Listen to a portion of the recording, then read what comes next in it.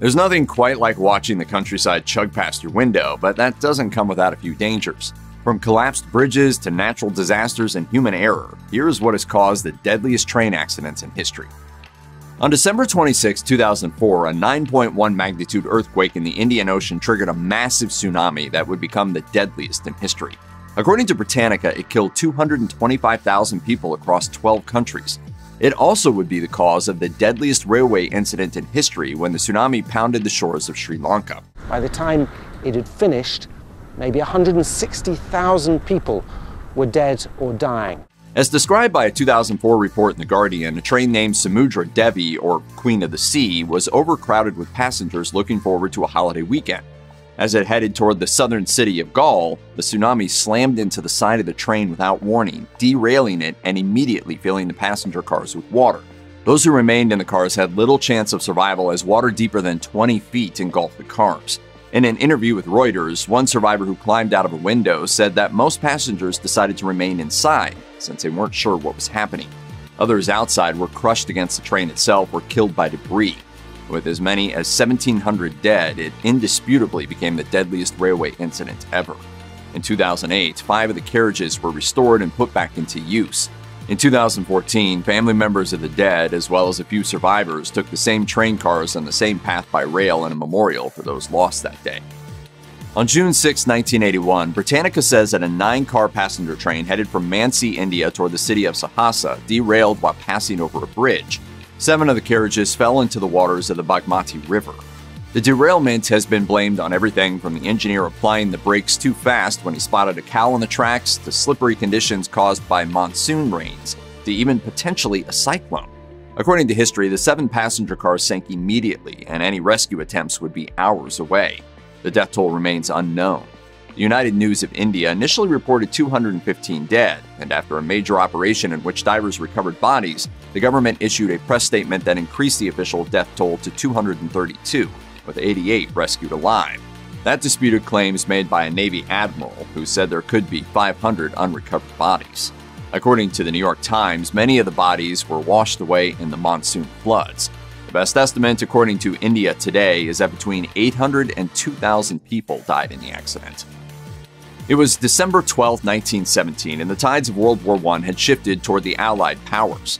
With the Christmas holiday approaching, more than 1,000 French soldiers were given a break from where they were stationed in Italy. To return home to their families, they boarded a train that was to take them to Lyon, France. The problem? They would be traveling through the Alps, and the engineer warned officials that the ratio of 1 locomotive for 19 passenger cars would make it very difficult to brake while going downhill. According to the book World Disasters, Tragedies in the Modern Age, the single locomotive was pulling 3 times its approved weight, but the engineer was threatened with a court-martial if he did not continue the journey. Needless to say, he was correct. Despite trying to keep the train at 6 miles per hour, the train sped up and lost control at the bottom of the hill before derailing and catching fire. According to Britannica, the cars were constructed mostly of wood and burned quickly. At least 500 passengers died, with many other sources claiming that the death toll, which included a number of bodies that could not be identified, was even higher. The engineer was court-martialed anyway, but was found not guilty of negligence. France was not the only country to experience a deadly train disaster during World War I. In August 1916, Romania officially joined the war on the side of the Allies. That December, the German military advanced on the Romanian city of Bucharest for occupation after numerous air raids, sending the Romanian military and many civilians scrambling. The train that was leaving for the city of Iași was extremely overcrowded, with people attempting to escape the German onslaught. According to historian Dorin Stanescu, the train had a seating capacity of 1,000, but may have had as many as 5,000 people on board, including people on the passenger car roofs. The vastly overcrowded train couldn't slow down when it needed to apply its brakes. While the engineers tried to maneuver a way to stop, the train eventually slammed into a fuel tanker, which exploded. Some estimates say as many as 1,000 people died, but despite the catastrophic death toll, there has not been much research on the incident beyond the work of a few Romanian historians. The year was 1915. The Mexican Revolution had been waging for nearly 5 years as competing revolutionaries battled to overthrow the country's dictatorship. After revolutionary leader Venustiano Carranza captured the city of Guadalajara on the western coast of Mexico, he ordered that the families of his soldiers be brought there by train. Tragically, the train ended up being packed well beyond capacity, with people who even rode on the tops of the cars. According to a report by the San Jose Mercury News in 1915, the engineer lost control while going down a steep climb, and people began to fall off the top of the train. Soon the train catapulted off the tracks and into a deep canyon where 600 of the 900 passengers were killed instantly, and only 6 survived without any sort of injury. On June 4, 1989, one of the deadliest railway accidents in the history of the Soviet Union took place near the city of Ufa, in the midst of the Ural Mountains. As described by the Moscow Times, it involved 2 passenger trains full of civilians, including many children who were on their way to and from summer camp.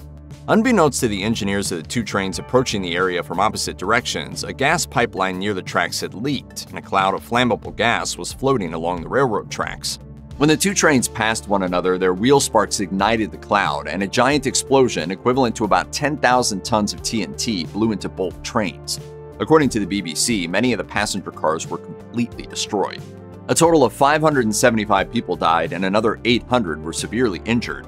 A number of Soviet and American doctors worked together in Ufa to save the lives of those who suffered intense thermal burns. Despite how catastrophic the disaster was, the story is mostly forgotten today. Why?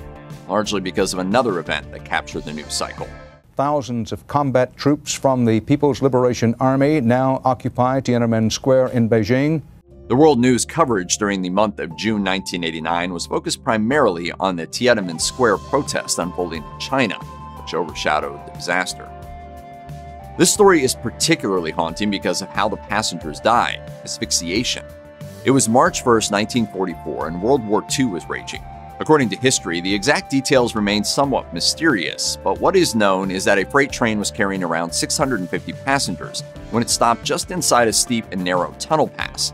Some believe that it simply couldn't carry the freight load, while others have speculated that there was a train coming down the slope in the opposite direction. Regardless of the reason, it was during these 30 minutes that tragedy struck. As described by Time, when people came to the rescue, the engine was still running and more than 530 of the passengers had suffocated. Due to the war, the locomotives have been using poor-quality coal substitutes that poisoned the passengers with deadly carbon monoxide that they could not smell. At the time, this tragedy didn't receive any press attention as there were fears of crushing the morale of the Italian people. It didn't become widely reported in Italy until 1951, when families began suing for damages. According to The Guardian, one of the deadliest train crashes in European history took place in 1944. That's when hundreds of people were killed near the Spanish village of Torre del Bierzo in a tragic, chaotic accident. According to Reuters, the crash took place when 3 trains collided inside a tunnel. While the government announced that fewer than 100 people had died, the actual death toll was likely somewhere in the 500 range, with some estimates as high as 800. Like many rail disasters, it was the result of a train going too fast down a steep incline.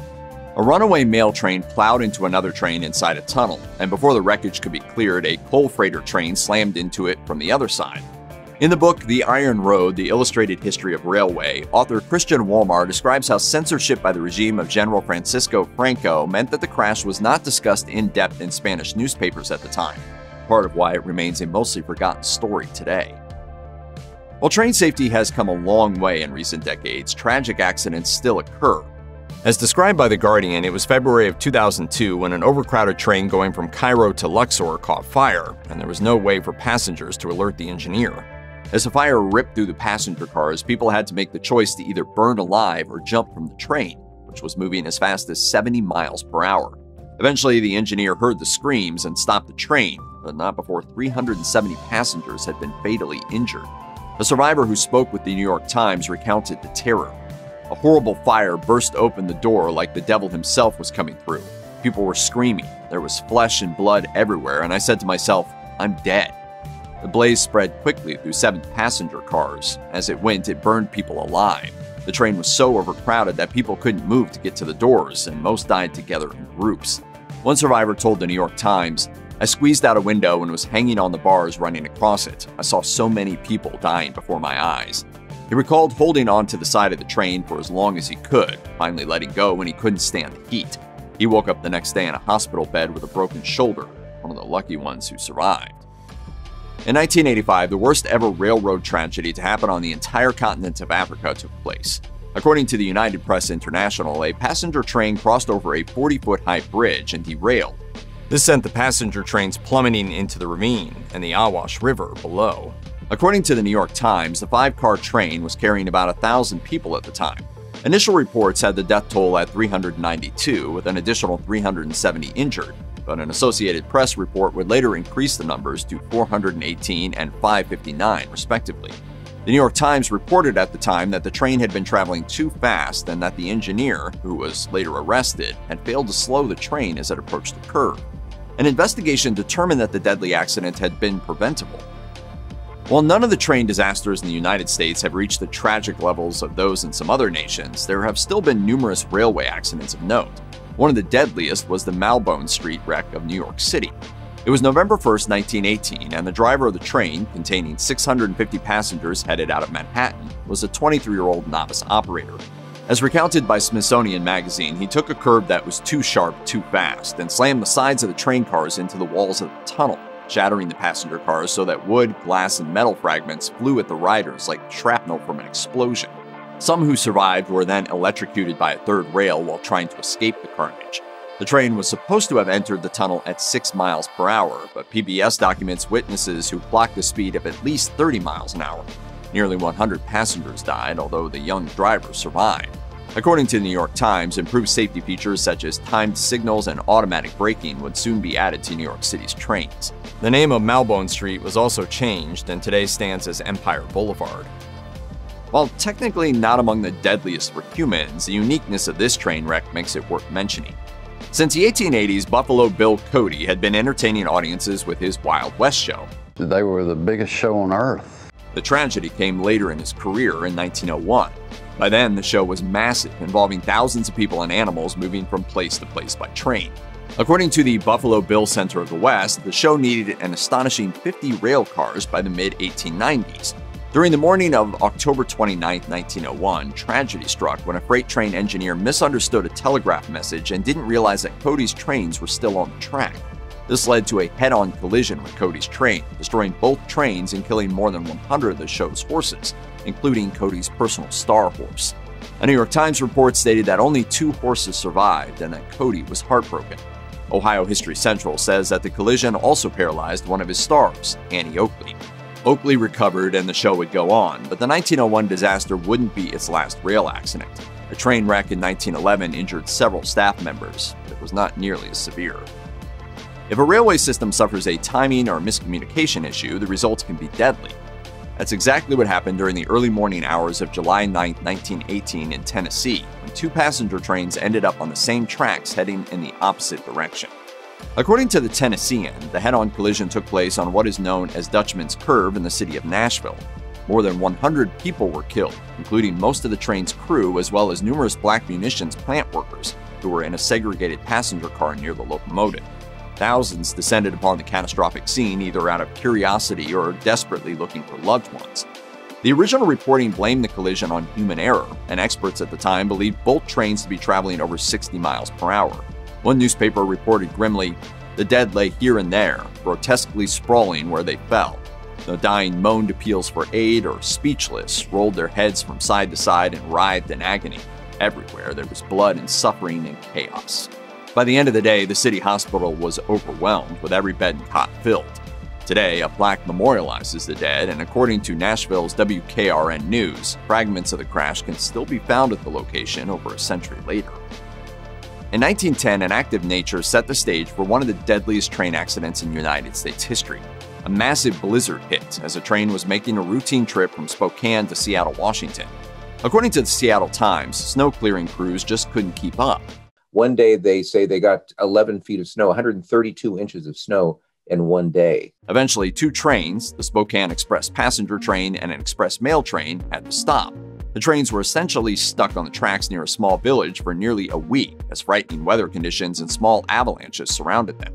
Some passengers without children chose to make the dangerous escape by foot to the nearby village, and all of them would ultimately survive. As the weather warmed slightly, the snow turned to rain and thunderstorms, which triggered the deadliest avalanche in U.S. history. As described by history, the terrifying roar of the avalanche could be heard before it swept both trains down into a 150-foot deep gorge, covering them in as much as 70 feet of snow. Rescue crews had to make their way through the snow to get there, and they spent weeks digging out survivors and bodies. Bodies of the dead were wrapped in blankets and had to be taken out by sled. The final body wasn't even recovered until 4 months later. All in all, 96 people perished. In 1865, in Ashtabula, Ohio, a small village halfway between Cleveland, Ohio and Erie, Pennsylvania, a bridge was constructed over a gorge that contained the shallow Ashtabula River. As described in the Ashtabula disaster by Stephen D. Peet, disagreements over the bridge construction ended with an uncharacteristically long truss-style bridge that was built at a dizzying height. It would last barely over a decade. On December 29, 1876, a train with an estimated 160 passengers was headed west with 2 engines in order to push through the winter snow when it crossed the fateful bridge. Without any warning, the bridge collapsed, plunging the train 70 feet below into the gorge. The train then caught fire, which, says Ohio History Central, killed many of those who survived the initial impact. All in all, as many as 97 people died, while dozens more were injured. According to OhioHistory.org, the state legislature appointed a committee to investigate the cause of the collapse. In an 1879 book on railway accidents, the author concluded that the weakness of the bridge was known but disregarded, and it was surprising that it stood for as long as it did. In 1883, the designer of the bridge, Amasa Stone, died by suicide. The deadliest disaster for Amtrak took place on September 22, 1993. As described by history, a Miami-bound train with more than 200 people aboard was passing near Mobile, Alabama, when, unknown to the Amtrak engineers, a towboat had clipped the railroad's bridge. The collision bent the tracks out of alignment by 3 feet. The train, traveling at 70 miles per hour, began crossing the bridge. When it hit the bent tracks, it derailed and plummeted into the bayou below. We got cars burning, people in the river. Can't swim. We need help. Any kind of help. The tugboat was able to rescue 7 people from the water, but ultimately, the New York Times reported that 47 people would perish that night. India is the world's most populous nation, as well as one of the most train-reliant. In 2023, Prime Minister Narendra Modi publicly talked up the urgent need to update the national railway system built during the British colonial era. With infrastructure dating back prior to the 1940s, the system is so stressed that accidents are a regular occurrence. On June 2, 2023, India experienced one of its most profoundly tragic train accidents in history, a double derailment in the eastern state of Odisha. According to initial media reports, somewhere between 10 and 12 coaches of one large passenger train derailed, likely due to an electronic signal failure. That sent wreckage onto an adjacent track. Another passenger train came through on that track and collided with the debris, leading to the derailment of as many as 3 of its cars. Hundreds of people became trapped under mountains of broken glass and metal. Locals from a nearby village rushed to help as authorities arrived. A team of 1,200 volunteers, 115 ambulances, 45 mobile medical vehicles, and personnel and resources from the Indian Army and Air Force contributed to the efforts, with workers primarily using cutting torches to pry open doors to extract survivors. By 10 p.m., mere hours after the accidents, efforts shifted from rescue to recovery as personnel sifted through the debris to find the bodies of the deceased. Within 4 days, the death toll had reached 278, with an injured person count of around 1,100.